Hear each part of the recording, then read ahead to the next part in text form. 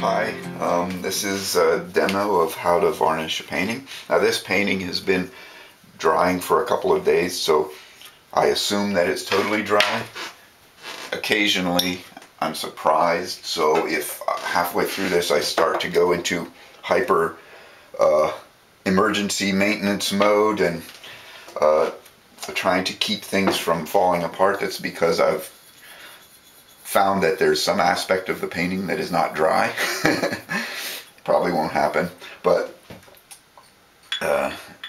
this doesn't apply, of course, if you're varnishing an old painting that's long dry. You won't have any drama, but I expect not to have any drama here. This is just a retouch varnish.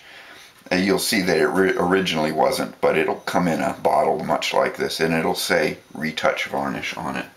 It's just very dilute varnish. Now this is something called a hake brush, or maybe a hake brush, because it's Japanese, spelled H-A-K-E, and it's just something that comes in 1.5 sizes, comes in 3-inch sizes. The bristles are extremely soft. They're for, smoothing the varnish out really nice. So you just pour it into a cup, put it in a stable position so you don't spill it, and position a light so that it creates some ugly glare on the painting so that you can tell at a glance which parts of it you've covered and which parts not.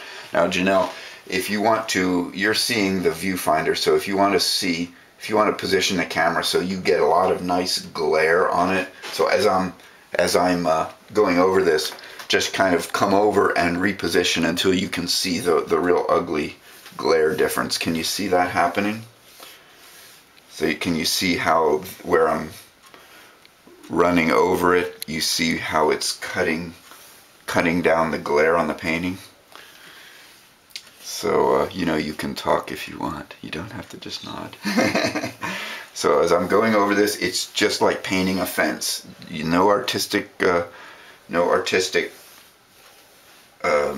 behavior is required. You just cover it as smoothly and seamlessly as possible.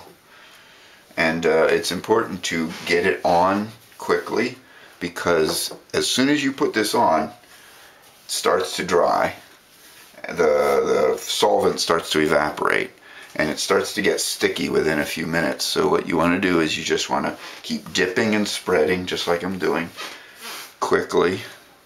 And then as soon as you've got it all covered like this, then go back up the other way 90 degrees, make sure all the gaps are filled in, make sure that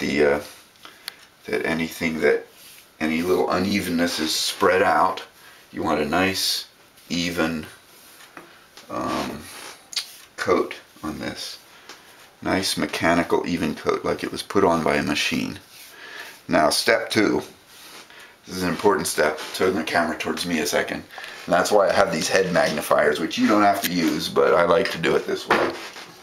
It's because you'll always get dust settling into the painting. So I take some tweezers and a magnifying glass, and then I go in, I put the light down close to the surface so that they really show up.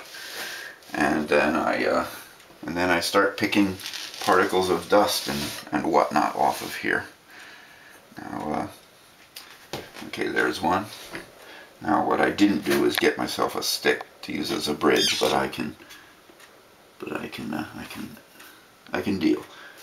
So you just kind of scan around the piece, make sure that like any little things that are sticking up, probably little bits of dust that you need to tweeze out of there, or else it'll dry that way, and then you'll have something. See, I put my hand on there, so I have to smooth that out again. Stop the camera.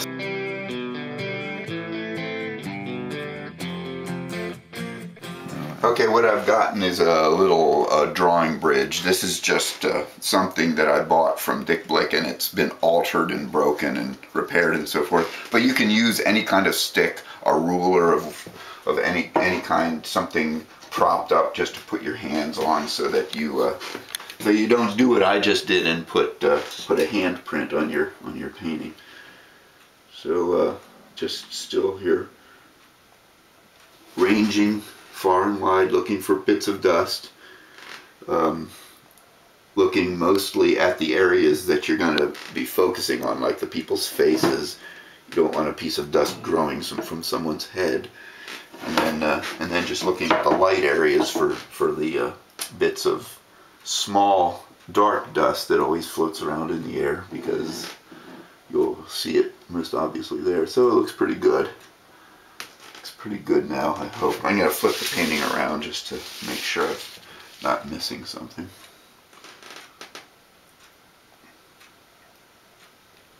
So I'm actually being pretty lucky here. I didn't expect. Oh, there's a little hair from the varnish brush. Is that a hair? No, it's not. I painted that in. Okay. There's a hair here.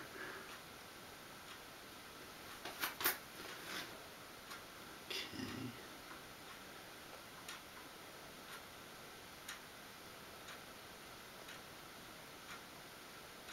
This part is boring, but if it's going to bother you later, gotta do it, because you varnish that dust in and it will never come out until the painting is cleaned by a conservator.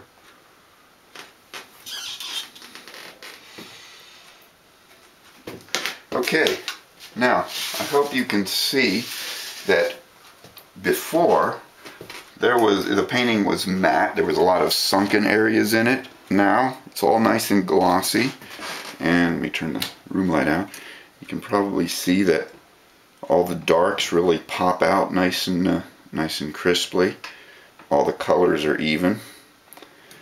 And what I'm going to do now is I'm going to run the bathroom fan, because now you have turpentine vapor in the air.